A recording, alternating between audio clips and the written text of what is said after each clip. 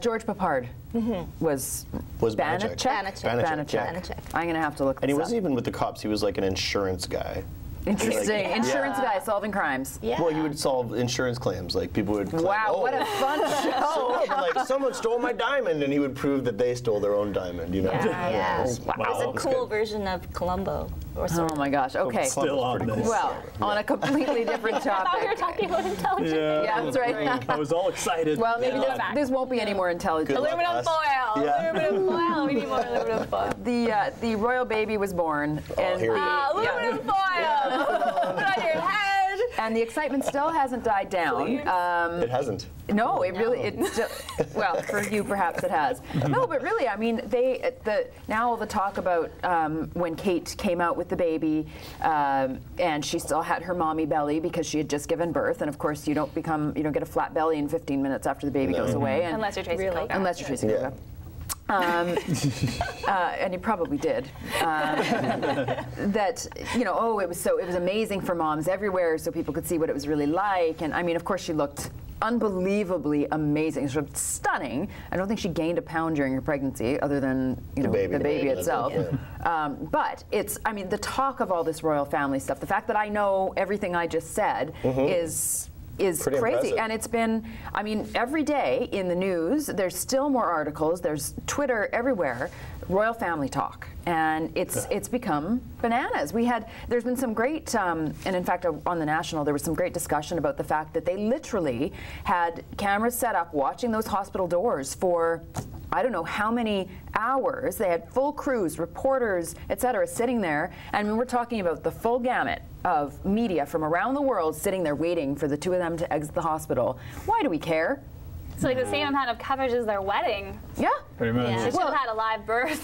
Oh my gosh, can you imagine? Maybe that footage is yet to come. Yeah. But I can't remember where I saw it, but somebody produced a front page that said, "Woman has baby." Because really, is that not?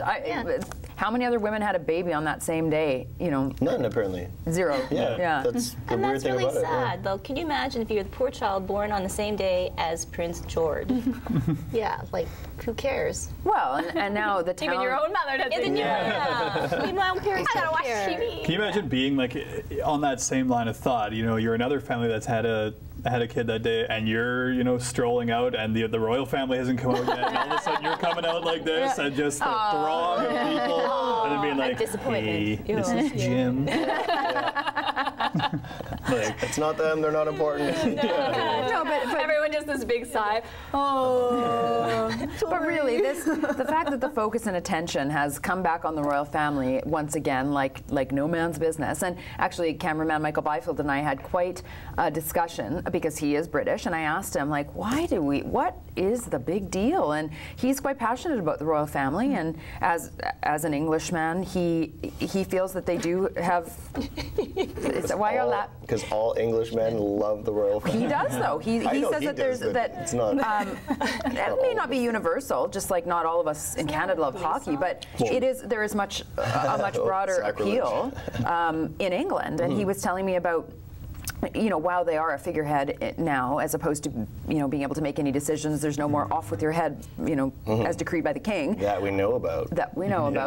Really, it's more about promoting charity work and whatnot. But it still is such a huge fabric, or part of the fabric of British society, and that he was quite excited about it, and still feels very passionately, and has lived in Canada for most of his adult life. So, I saw a really, really cool photograph. Maybe 6 months ago, that someone took of the Queen in her little living room, and it said that there was an article with it that said that this photograph had done more for public relations for the royal family than anything they had done in the past 50 or 100 years, because it showed the Queen in this little tiny humble room that looked like any old lady's room, sitting in her little rocking chair. It was apart from the palace where everyone normally sees her. It showed her out of her own element, and it really humanized her. And it was a really cool photograph in it. And I'm shocked that it even got out there. I know that when I think it was planned. Like, they wanted to find a different. They were like, but it's not working when we say the Queen's awesome, everyone love the Queen. But then they showed her as a human, and people were like, oh, she's a person too. Yeah, it's just a surprise just based on my very limited experience, but when the Queen did come, I guess about 3 years ago to Winnipeg, I mean, you, as a person covering the event in the media, you had a million and one rules about what you could shoot, when you could shoot it, what to do if she approaches you, all of these things, right? People are really like wound up tight, but I didn't get the sense that she was wound up tight. So she fell asleep standing up on the stage. No, she did. She nodded off. There was I can't. We've all done that. In front of 40,000 people. I was there. I don't remember her sleeping. But No. There's a couple of who saw it up close. Actually watched her kind of. That kind of thing, like that she actually did. She was standing with her eyes closed for not a long period of time, but she nodded off standing up on stage. It's a long day. Well, to be fair, she's like 150. Yeah, no, I know. I'm just saying though that I mean, I fall asleep like that sometimes. I was going to say, I do that I'm in not meetings every day. Exactly, yeah. Well, I think, again, even since Lady Di and when she married Prince Charles, I think that whole kind of romance and I guess, loyalty to royalty was rejuvenated.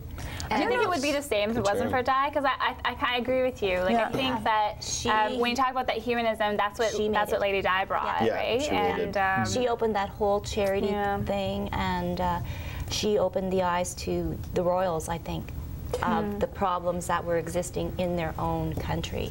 But then there was the whole Shakespearean tragedy with Charles and Camilla, and like with her and how.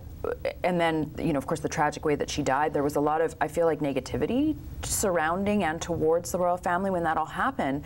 Because now, with Will and Kate, they're treated with so much, I feel like, so much more respect than Diana ever got. And when they ask for privacy, they get a little bit, I mean, now granted, there were topless pictures of Kate out not too long ago, but that was very quickly quelched. Like that didn't. There was a lot of anger, and it just kind of went away. I believe it's because it's in the photographer and the newspaper. I believe I heard this on the radio not too long ago. I think there was like a breach of France. I think it was in France, correct?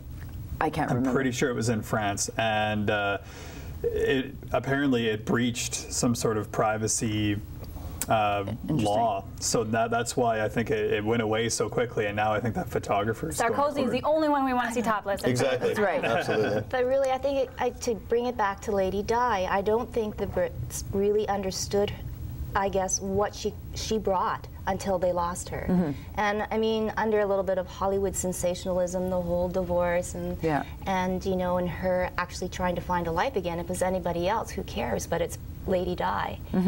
And I think that she left a lot of, she broke a lot of hearts. Look at all the tremendous outpouring when she did die. And I think now it's kind of like they have their second chance with Will and Kate. Let's make, it's almost like they want to make this marriage and this family what Lady Di and Prince Charles maybe should have been.